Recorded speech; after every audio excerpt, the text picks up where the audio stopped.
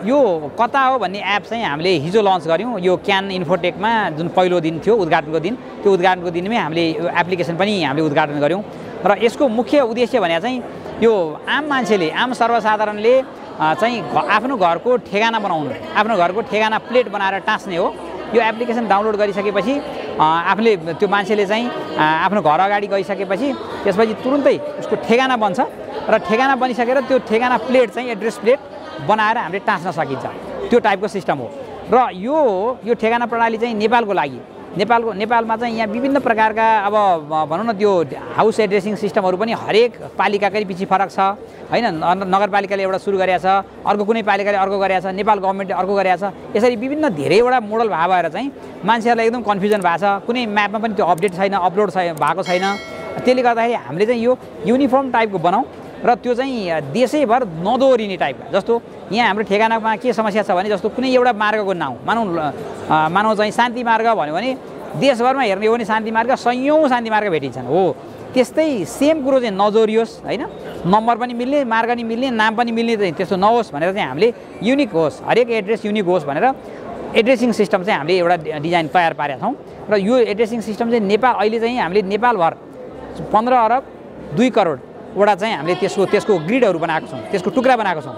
15 अरब 2 करोडवटा टुक्रालाई हामीले already pre defined नाम दिएको छौँ। त्यो नाम चाहिँ नि एकदम सिम्पल सम्झन सकिने वर्डहरू युज गरेर चाहिँ हामीले त्यस्तो नामहरू बनाएको छौँ र त्यसले त्यो र अङ्क मिलेर चाहिँ एड्रेस बन्छ र त्यो एकदम लजिकल छ।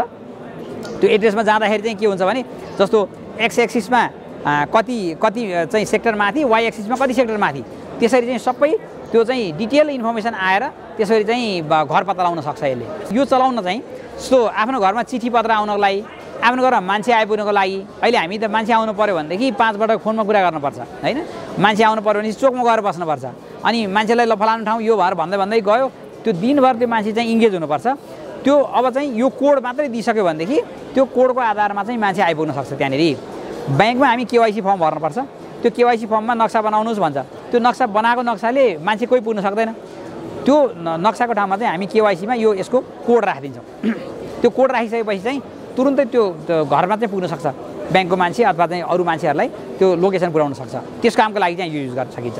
यो नर्मल लोकेसनको एप होइन अथवा नक्सा पनि होइन, यो नक्सा होइन, यो चाहिँ ठेगाना प्रणाली हो।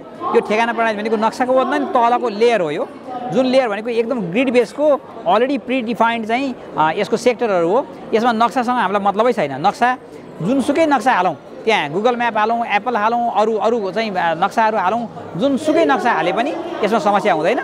हामीले चाहिँ यसको बेस लेयरको हाम्रो अलरेडी प्री डिफाइन्ड चाहिँ यसको म्याप छ, त्यो म्यापमा चाहिँ युज गर्न सकिन्छ। त्यस कारणले नक्सा जस्तो होइन यो। नक्सामा हामीले कुनै ठाउँ हेर्ने, लोकेसन हेर्ने टाइपको होइन, तर नक्सा इमिडिएट गर्न चाहिँ सकिन्छ। त्यो नक्साको लेयर माथिबाट देखिन्छ, यसको बेसमा बस्छ।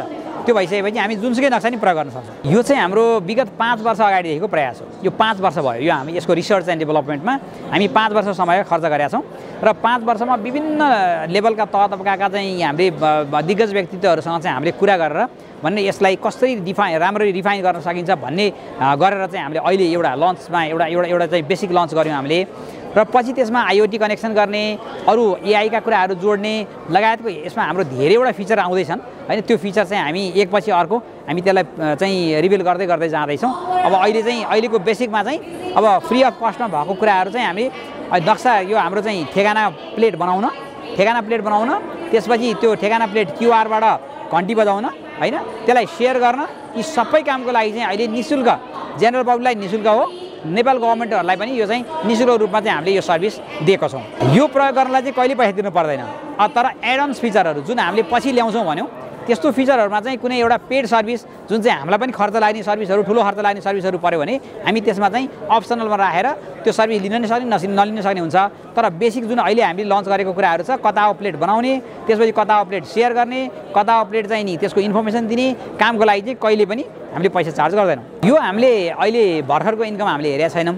यसलाई चाहिँ यो हामीले भर्खरको इन्कम हेरेका छैनौँ। यसलाई चाहिँ हामीले के गर्न खोजेका छौँ भने जस्तो यो पहिला सुरुमा हामीले युजर अनबोर्ड एउटा युजरको एक्विजिसनको एउटा लेभल बनायो, अनि त्यसपछि चाहिँ अब बिजनेस मोटिभले प्रयोग गर्ने केसमा जस्तो कसैले बिजनेसमा प्रयोग गर्न सक्छ नि यो त हाम्रो त कोडलाई बिजनेसमा अहिले पनि प्रयोग गर्न सकिन्छ तर अब अहिले त यसको पपुलारिटी बनाउनु पर्छ हैन धेरै मान्छेले युज गर्न पर्यो अनि त्यो गरिसकेपछि चाहिँ त्यसपछि बिजनेस मोडलमा गर्नेहरुसँग चाहिँ हामी एमओयू गरेर उहाँहरुलाई एपीआई को हामी चार्ज दिएर गर्छौं हाम्रो इन्कमको मोडल चाहिँ त्यही नै हो हामीले यो एपको नाम पनि हामीले अलिकति चाहिँ पिकुलियर होस् भनेर कता हो भनेर दिएको छौं क्वेशन मार्क छ सँगै त्यो एप त्यो चाहिँ लोकेसनको चाहिँ एप हो भनौं न त्यो लोकेसन बेसको चाहिँ सिस्टममा क्वेशन मार्क राखेर दिएको छौं अनि सँगै हामीले त्यो नाउँ नै किन बनाएको छौं भने यो जनरल पब्लिकलाई जस्तो नेपालमा हरेक मान्छेले एक्सेप्ट गर्नुहुन्छ त्यसलाई हैन बोलीचालीको भाषामा नि कता हो तपाई कहाँ हो कता हो भन्ने त धेरै चाहिँ त्यो क्वेशन हुन्छ नि त हामीलाई भनेको लोकेसन सोध्ने भनेकै कता हो हैन त्यो भएर हामीले त्यसको नाउँ त्यसो राखेका छौं एउटा